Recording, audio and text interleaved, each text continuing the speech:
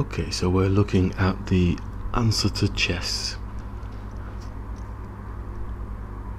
So from the start of our journey, we brought in the answer to chess. Let's see if anything has developed in our current state. So we've been doing the answer to chess for about 2.5 to 3 years and applying. So let's have a look at this particular game. So playing as black, this is an actual 5-minute game, so it's one of those short games, but let's just see if the answer process was utilized in this game.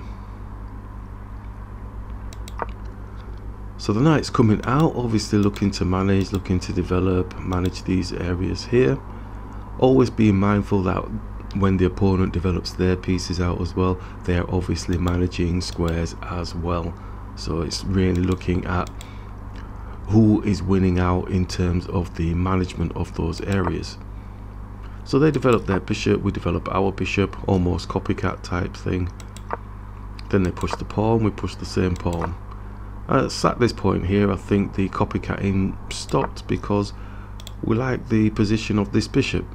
Obviously, usually they go backwards, so it's not a problem. We've developed our bishop, then we can start challenging this center pawn here and get castled. So that's the way that we were looking at in terms of attacking a weak piece, weak on a weak square, with the potential for attacking further weak pieces on weak squares. So they push forward now, looking to protect this pawn, obviously maybe aware that there is a weak square, but it's not still going to stop us from attacking this area. This is allowing their queen to come out here and put some checks on the king, etc. That's probably why they did it, rather than supporting the pawn, because it's already supported by this pawn here. So we capture the bishop first on the weak square, so opens up their king area. Little bit of a weakness, so we can castle, king safety now. So it's at this point here, the knight's jumped in, but they don't have any other pieces supporting. Knight's just sitting there, happy as Larry. So it looks like we can attack this weak area that we were focusing on. But first we're bringing our knight across, just to see whether or not we're going to tantalize the knight. But realistically, it's to support the pawn coming here, attacking this weak square, if the knight doesn't take it. So the knight doesn't take it, so we push the pawn up, because earlier we couldn't just push the pawn because we didn't have anything supporting our bishop. Dark square bishop had gone, so we need to bring something to support the attack. If the knight doesn't take the knight, then obviously we can take the knight back and we're still supporting, just in case you're thinking, well, can't they take it after he's taken here? So we look to lock down from this particular position, because what I didn't want to do was invite the knight into the game or the queen into the game. So locking down at this initial stage felt okay. Obviously we're aware head of the snake can be attacked. So with this pawn move here, obviously we're looking at attacking our bishop, so it's not too much to worry about. So can bring our knight in now, looking to manage key squares around their king area. They attack our bishop, so we can take his knight off the board now, because the continuation is going to enhance our position around the edges of the center. And the knight takes, and then we can push onto the knight. We're not bothered about this bishop anymore because we're looking to improve our position on the board. So it's taking at the right moment, at the appropriate moment. So we capture their knight, and then they capture.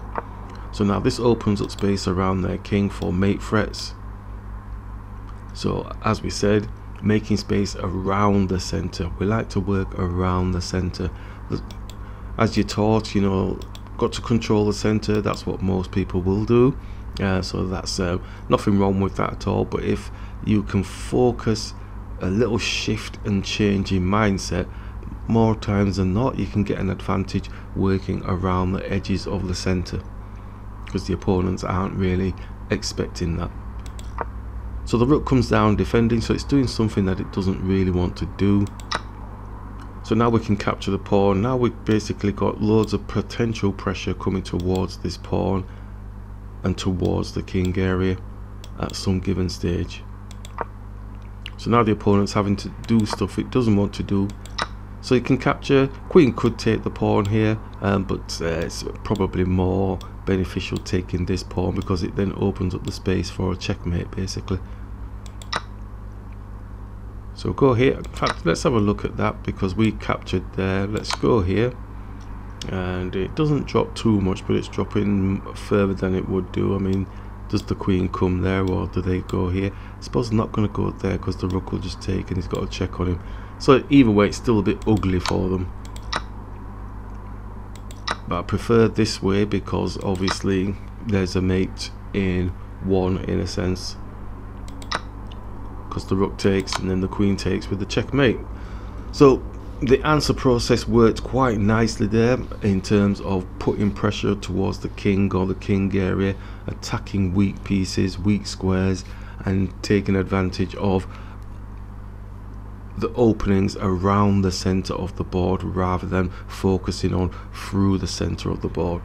So that's the answer to chess, and that's the continuation that we've been developing and building over the last few years.